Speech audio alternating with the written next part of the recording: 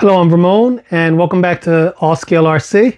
Today we're going to be installing a camper on this FMS FCX24 Unimog. This camper is from Fair RC. It comes in two options, paint it and unpaint it. Well, I knew this was 3D printed and I figured usually when things get 3D printed, there's a lot of print lines, and if they were going to paint it, they would smooth out all those lines, and I was correct. So I ordered the painted one. The difference in price is $6 or $7. So the time I saved in sanding and everything, that $6 or $7 was worth it. So let's go ahead and remove the rear bed from the FCX24 Unimog and install this camper on. See what it looks like. All right, I forgot to turn on the camera, so I already removed the two back screws. The two back screws go right here, and then there's two right along the chassis rails. So the bed is off. Screws did not drop out though. Let me get a pick so I could push those screws out. Screws do not want to drop out. Oh, I'm struggling here.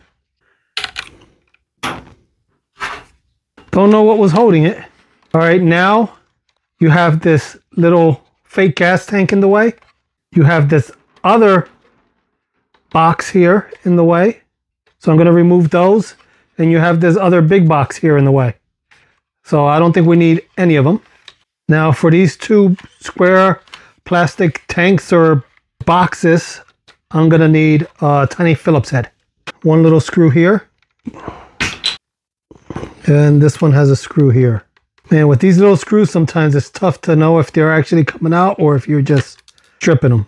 That's out. That was mounted to a bracket here, but let's see if I need to remove that or not. Here's the camper. It looks like we might have to remove both of these braces for the camper to actually go on. Let's get these rear wheels out the way. See if maybe that'll change the approach angle.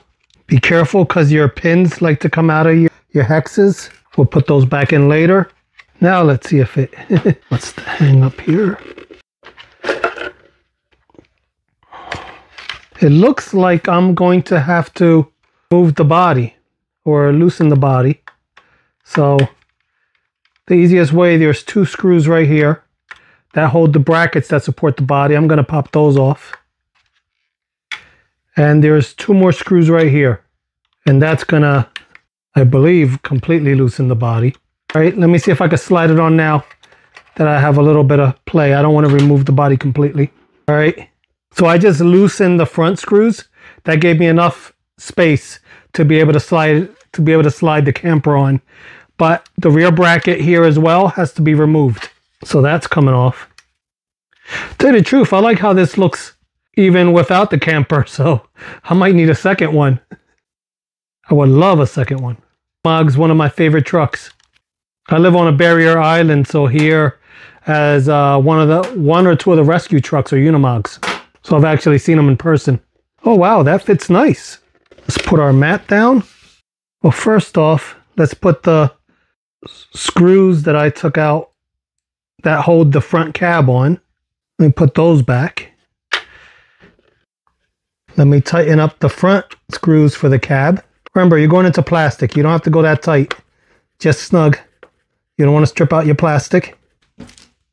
Now they gave us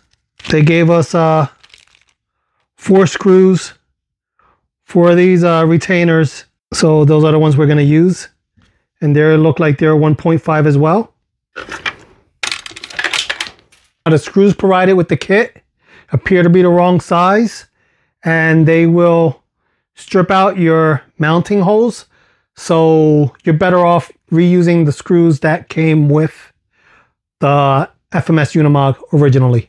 Let's get the pins in for the hexes. Make sure your tire direction is correct. Get the other pin in. Everything I did not need.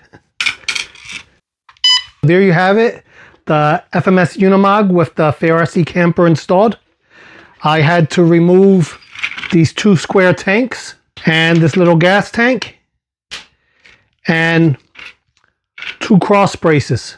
Aside from that, I had to completely remove the two screws that hold the cab on in the back and loosen up the front ones to allow the cab to move, to be able to slide this in. After you do that, it fits very nice. There are really no real gaps out of the ordinary. It fits perfectly. It's a great fit. The only thing I don't like is there's no fender wells, and if you go through mud, you're going to splash up inside the camper, and it's going to get full of mud. So you might want to make yourself, if you plan on actually using this outside, you might want to make yourself some wheel wells to keep the mud out. Aside from that, I think it looks pretty damn awesome. Now I wish I had a second Unimog so I could have the old body on. I might beef up the shocks because with the extra weight, it looks like it's sagging a little more. But aside from that, it looks good. The camper almost looks like the back of an armored car. It's pretty cool. There it is, put it in neutral. And how do I turn on the lights on this thing? I'll bring this in for a close-up.